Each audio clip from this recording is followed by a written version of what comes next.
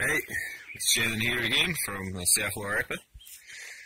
Today I thought I'd do a video on the fruit trees that we've planted, myself and Amber.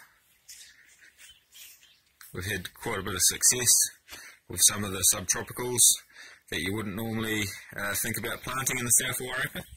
So we'll go over everything pretty briefly. This is a mandarin quat. It's doing quite well, and we have had a few mandarin quats off this. This is a granny smut on a dwarf rootstock. We also have planted a black sapote, or a chocolate pudding fruit tree. This looks pretty worse for wear, but I will show you just down here. Hopefully you can see that we do have new buds popping up. All these little green dots, they're the new buds. So I'm picking that's going to bush right out soon enough. So that got hammered by the winter, but we're pretty hardcore around here. We like doing experiments, and I'm pretty sure that's going to bounce back. Some cool, successful experiments, well, more successful I should say. There's Jabuticaba. This is a Sabara Jabuticaba, and this is a Grimmel Jabuticaba, and they've just survived through the Wairarapa winter. And now we're in spring. We're seeing lots of new growth getting pushed out. Now these are subtropical plants from the Amazon. Look at that, lovely. Same as this guy. The Sabara, I think, might need a bit of a feed. He's a little bit yellower. And we'll make our way over here. This is really the subtropical area where we've just been walking through. In this area, what we've done here is we've protected the plants of this house here. It's a bit of a shack that we make doing, and yeah, we'll carry on. Let's talk about this one. So this is a beautiful specimen. There's another Jabuticaba that has made it through the South Wairarapa winter, and this is a Paul Lester Jabuticaba. Some quite rare plants here. Most people wouldn't dare dream about planting these outside, but we're into it. This is what we do on this channel. Over here we've got a custard apple. This is a grafted custard apple. It's also called a white sapote. Now this is called a Luke, I do believe.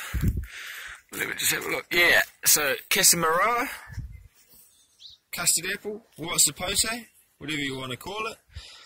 Luke. It's a nice specimen. It's supposed to survive quite well in New Zealand conditions, and look at that, survived the Wairarapa winter. It's pushed out heaps of growth, and we're just waiting on some new growth to come through. It's all starting to bud up now, so that's pretty exciting. Behind that we have, let me think, it's called an oak leaf papaya. Now this guy has more than budded up. It's a semi-deciduous tree, so it lost all of its leaves, and now it has a massive amount of branches. We've decided to leave this. We're not going to do any pruning. We're just going to let it form its shape. So it's quite interesting. It is a oak leaf papaya, and you can sort of have a look at what the fruit might look like one day. And that has also made it through Wairarapa winter. Now this is pretty exciting. Look, we're on the G-lean, but we've got some tamarillos, red, almost ready to pick tamarillos. I've really been looking forward to this. We can't wait to eat these. I've never tried tamarillos before. We're in the South Wairarapa. We're smashing goals here. Going to try some tamarillos. Now this variety is called large, and I'm not really too keen on staking plants, but I might have to start staking a few. So what we're going to do here, once we harvest these tamarillos, I'm letting these suckers grow. You'll see them there, and there's a couple here, and I'm going to give it the chop. We're gonna cut it right here. Pretty ruthless, but what that'll do, that'll just force these suckers to grow up vertically, and it'll be really quite stable. I've done this in the past when I've had a tree fall over, and it works okay. But I think I better start staking some of these new trees that we put in. So this is yellow guava, same story, on the other side of winter, and we're in spring and this is doing well. We did pick a few fruit off this earlier in the year, so that's a promising result. Then we just have French sugar figs, just a wee one there, and we have a mountain pawpaw. This hasn't gone through a winter. This actually just went in the ground the other day, so that's looking pretty lush, but it's never really seen any cold conditions yet. But that'll be exciting to see how that goes. And we have a passion fruit making its way up this canopy 5-finger tree. Now, this isn't to be taken for granted, this tree. Look at it. It's a monster, but what it's doing, and because of its placement, being so close to the house, which is protecting us primarily from the south winds, it is providing us a good canopy so that we don't get any frosts here. So we don't get any frosts in this circle or underneath this tree. We do get frosts here though. Then we have a pomegranate. This is pomegranate 86. It's a pomegranate cutting from fruiting pomegranate that was fruiting in Upper Hutt. So we're hoping, because it was fruiting in Upper Hutt, we should be able to get it fruiting here quite well. And they were nice too, not just fruiting, but producing good quality fruit in Upper Hutt. And over here we've got a couple of ladyfinger bananas. They're just coming back to life. They also went through the winter, and they're shooting up their first real leaves.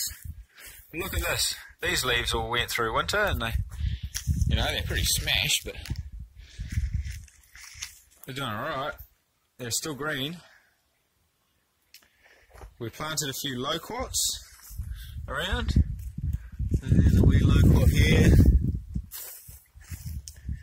And we also have a loquat here. This guy's just going nuts. She just kept putting out leaves the whole year. It hasn't really slowed down. Now here's an exciting one for you.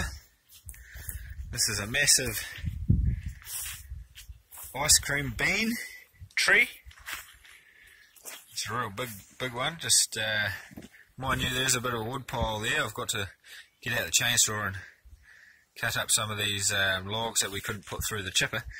But anyway, this ice cream bean, he's made it through this South Wairarapa winters, and look at that. He's lost a few leaves, but we do have some nice new growth there coming through, and it's everywhere. So ice cream beans in the Wairarapa, they can defoliate, which I've got another really cool example of that.